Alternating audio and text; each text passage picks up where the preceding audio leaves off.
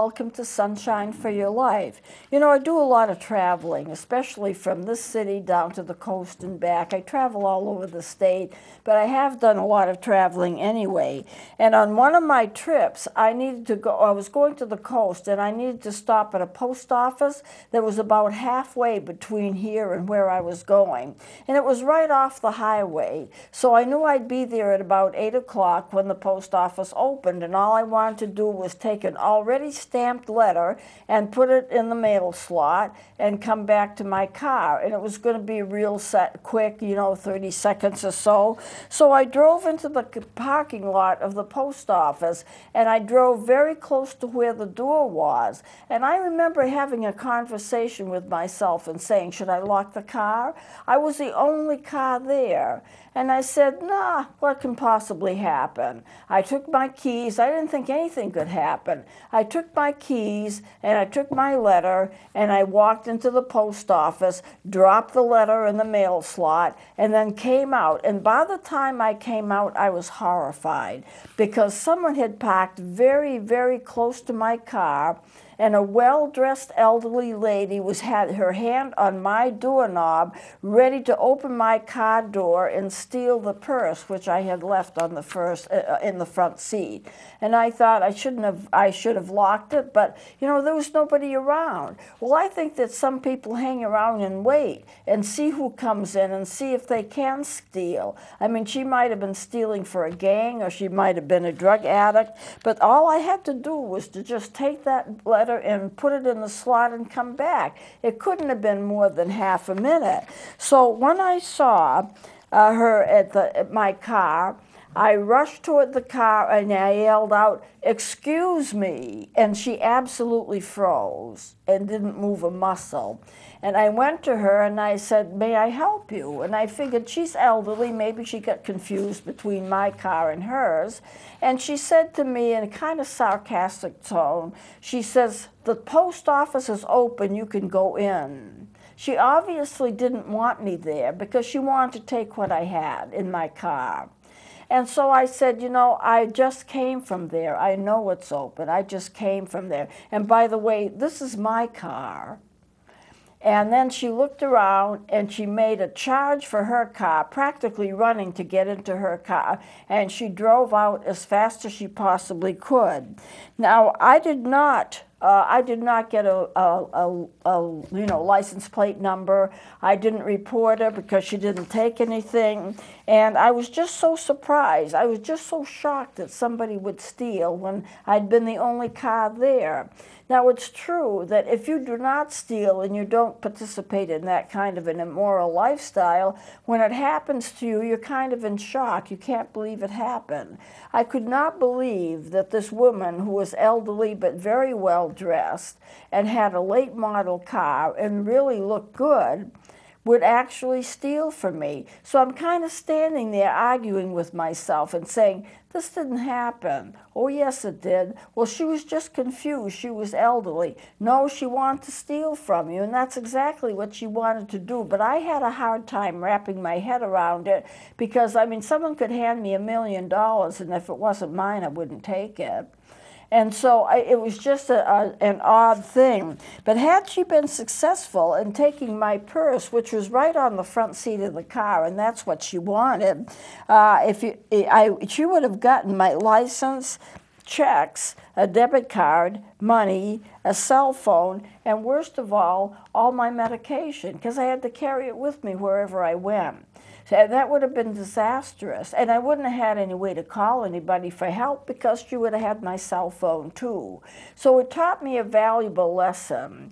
When you ask the question, what could possibly go wrong, then you know something could possibly go wrong. And you need to lock your car, even if it's only for 3 seconds. So I do that now, but I didn't then. So I praise God that my belongings were protected and she did not get anything. And also I know that I needed to forgive her because the whole Christian relationship with God is predicated on the fact that you forgive those who hurt you. That Jesus forgave us, we forgive others. So I had to forgive her. And I realized too that people, you can't trust what they're like by what they look like. You know, the outside of the book, the outside cover of the book doesn't tell you anything about what's on the inside and what's being written about. And so you have to realize that if you're dealing with people who don't have a good moral system, and most people do, but there are a lot of people that don't, then you just have to realize that they're not going to act like moral people if they don't have the Christian morals that you have. And if they're not Christian, they're not going to care whether something's taken from you or not. If they want to steal, then it doesn't bother them the fact that they stole. If they have what they want, then they just drive off with it and leave with it, and that's it. So this is the way some people are. Now, I know there are a lot of good people in the world, and I'm very glad for that. They help a lot of people. But there are others who have no morals at all, and they want to take what you have, and they'll steal to do it, and it doesn't bother them to do so. Now, I don't hate her, and I'm not angry, and I hope she gets the help that she needs, whether it's a drug habit that she has that she needs help with, or if she's stealing for a gang, that happens too. I have no idea. I have no idea of her history, or what her problems were, or why she was doing it, but I would like to see her again. I don't think that'll ever happen, but who knows? I'd like to talk with her again, and because I know I have a clear picture in my mind of what she looked like. And I'd like to ask her, what were you thinking at the time? What did you think you'd accomplish? What was the real purpose of you trying to steal from me? And let her know that she's a valuable human being in God's eyes, and she doesn't have to live her life like that. There are better ways. If she becomes a Christian and she has her salvation, she wouldn't want to do that anyway. I would like to see her again, but as I said, I don't really think that'll ever happen. But who knows what can happen? Stranger things than that have happened. So sometimes things happen to us and we don't understand why, and we can't predict. Whenever something happens to me, I say, is there any way I could have predicted it? Was there any way that I could have prepared in advance for it? For most of us, no. Things happen and we don't predict it, and we can't predict it, and there's no reason why we should even try to predict what's going to happen to us. We may have some kind of an idea of what's down the road for us if we have knowledge of what's coming up, but most of us don't have knowledge of what's coming up. And what we are stunned with is things that happen that are really outside our realm of perception, outside of what we would have ever expected. Some of those things are good, and some of those things are not. There's no real way that we can prepare for what's to happen to us that is unusual. Well, sometimes things do happen that we can't predict, and we have to rely upon God's leadership, upon God's guidance, upon God's knowledge to lead us step by step by step. And it's safe to do so because when Jesus was on earth, he did what his Father wanted him to do. As a matter of fact, John, this is not on the screen, in John 10:30, he said that he and his Father were one. You know, we have a triune God, Father, Son, and Holy Spirit, all equal, all one God. Different characters, same God. It's like 1 times 1 times 1 equals 1, if you want to think of it that way. So I want to read to you a group of scriptures. Some will be on the screen and some won't, in terms of knowing how to follow God. And if you follow God, you don't get into the predicament that this woman did. I imagine if she was stealing from me, she was stealing from a lot of other people too. God was gracious, and she couldn't succeed in what she was trying to do with me, but she may have been successful in stealing from other people. And I would imagine, this is just what I think, now I'd have no proof of this, but maybe she parked her car in a place that people wouldn't notice it. And when cars drove up, she drove up right behind them as soon as they were in the post office to see if their doors were unlocked to steal from them. This might have been the way that she earned money, maybe for a drug habit. Who knows? I don't know. But let me read some scriptures. This first one will be on the screen, and it's John 14:6. I'm reading it from the NIV version, and this is what it says. I am the way and the truth and the life. No one comes to the Father except through me. I'm going to read that again. I am the way and the truth and the life. Excuse me. No one comes to the Father except through me. Now, all through the scripture, the Bible says that there's one and only Savior, only one, and that's Jesus, the Son of God. And if you look in the Old Testament, it says the same thing as it says in the New Testament. The Old Testament and the New Testament are really united together. All of the verses proclaiming that Jesus is the only Lord and Savior that there is. Now, this won't be on the screen, and I'm just kind of talking off the top of my head, but in Isaiah was an evangelical prophet, and in his works, if you read his works, especially if you read like in chapter 43, and I think it's verse 11, he says something like, there was no God before me, and after me there's no other God. Even I am the Lord, and beside me there is no Savior. So he prefaces, God always existed, God always will exist, and then concluding with the fact that even I am the Lord, and beside me there is no Savior. And these verses in John say the same thing. I am the way, the truth, and the life. No one comes to the Father except by me. So in order to reach the Father, in order to reach God, you have to do it through Jesus, his Son. It is the only way. He is the only way. Now another verse, and this will be on the screen, and this is John 14:12. And I'm reading it from the NIV version, and it says this: anyone who has faith in me will do what I have been doing. He will do even greater things than these, because I am going to the Father. Let me read that again. Anyone who has faith in me will do what I have been doing. He will do even greater things than these, because I am going to the Father. God has good works that he wants us to do, and he calls these great things. Now, what are these great things? Well, leading people to the Lord is one of them. And you know that God heals, and you know that God is a provider, and you know God gives us wisdom. All of the things that people need, he gives. And so these are the things that you need to know. I did a funeral for a man just a short while ago.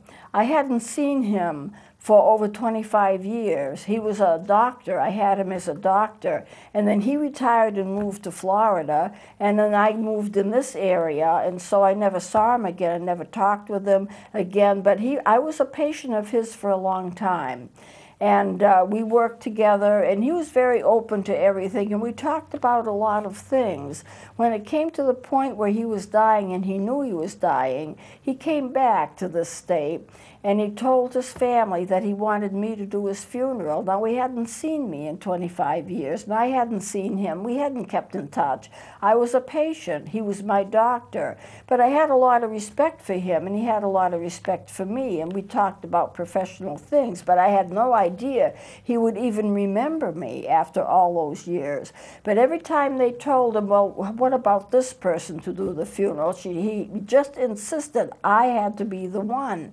So they were able to get in touch with me through another person who knew where I was. Otherwise, I'm not sure they could have reached me. And I did agree to do the funeral. And when he found out that I had agreed to do the funeral and I was actually going to be there, he went downhill fast. And they asked him, would he like to talk with me? And he said, that would be nice. He would like to talk to me once again. But by that time, he was failing so rapidly that he was asleep for 23 hours a day, and I wouldn't have been able to have talked to him anyway. I did the funeral. It was very successful, and one of the things that I did in the funeral that you don't usually see, but I've started doing it with the funerals that I do, is how to heal from grief. God is the healer, but there are things you can do to help yourself heal from grief.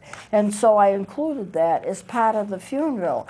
God arranges everything. The Bible says you will do good works which he has foreordained for you to do. He plans all of your good works. And then when you do those good works, God helps you with it. He is in charge of your life. And if I had a chance to talk with a woman who tried to steal from me, I would try to lead her in the right direction.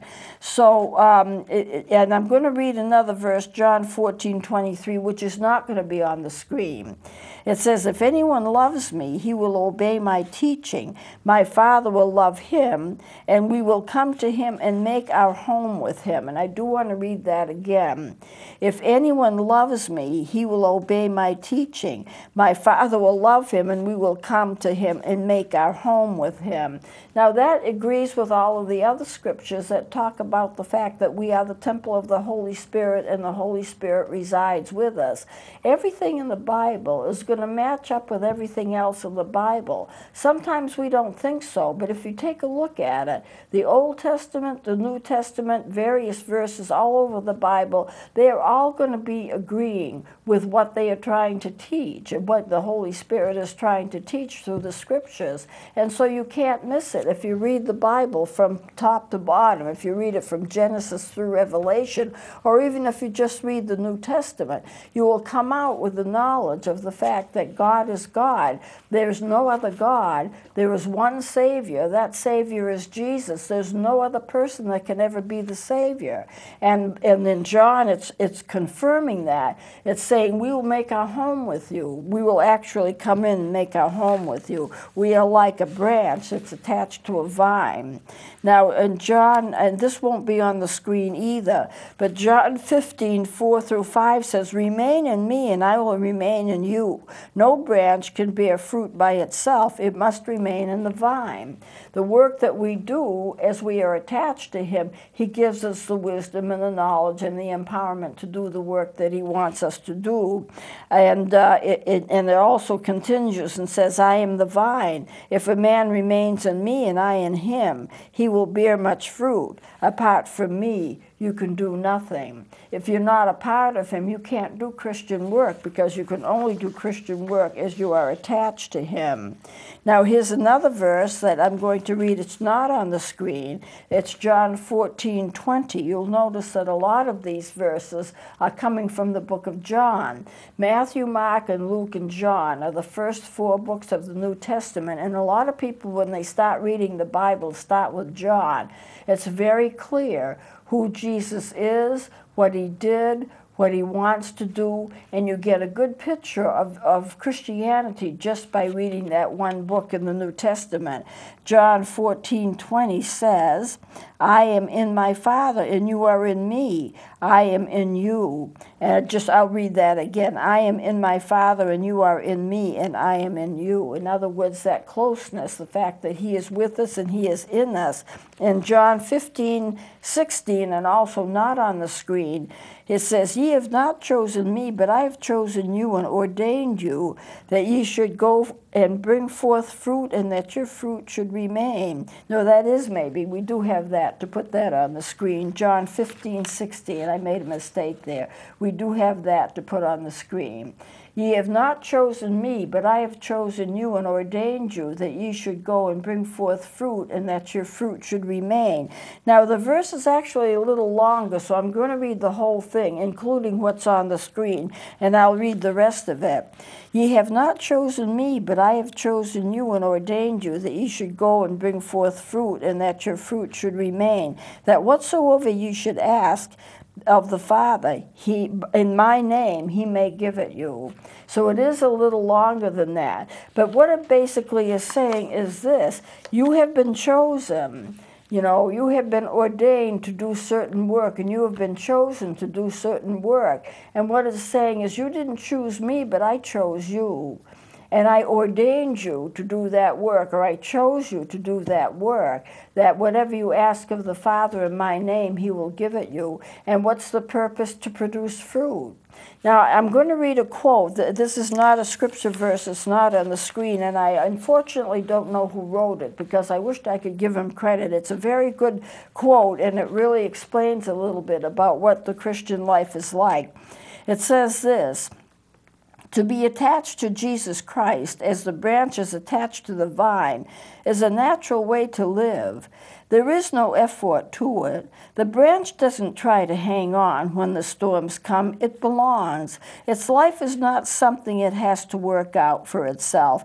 It is a part of the vine. It doesn't have to struggle to produce and do great things for the vine. It just has to be. Its relationship will take care of the fruit bearing. It has a relationship that is right, natural, and easy. And that's kind of our relationship with God, if you stop to think of it. If you are attached to God, you're like the branch that's attached to the vine or the branch that's attached to the tree. You belong to the tree. The power that the tree has is in you. The life that the tree has is in you. And so for you're not just falling off and doing things on your own. You're attached to the tree. So the tree is there empowering you and giving you the juices and whatever you need to do to produce flowers or whatever it is that you need to do. So the relationship is there. You don't have to fight for a relationship. It's there.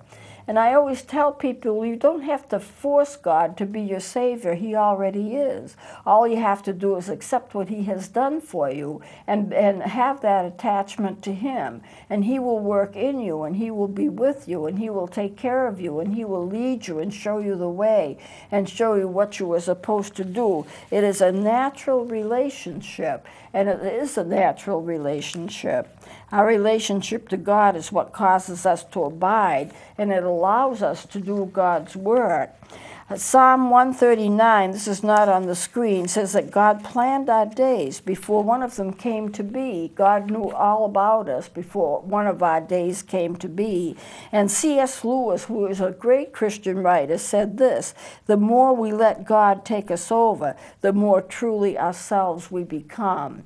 So you let God take you over, you let God work with you, and you truly become yourself in the process. God has given each one of us things to do, and we want to complete those things. And it means that we can complete those things because He is in us, empowering us to do so. And that in turn becomes our legacy. So I'm going to close it here. We will be doing something else next time. Please join me then.